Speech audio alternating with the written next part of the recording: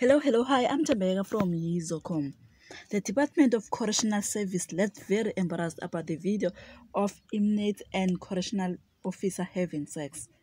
The officer and inmate are from Ncome Prison, KwaZulu-Natal, and there is a rumors that the officer committed suicide, but that not yet been confirmed.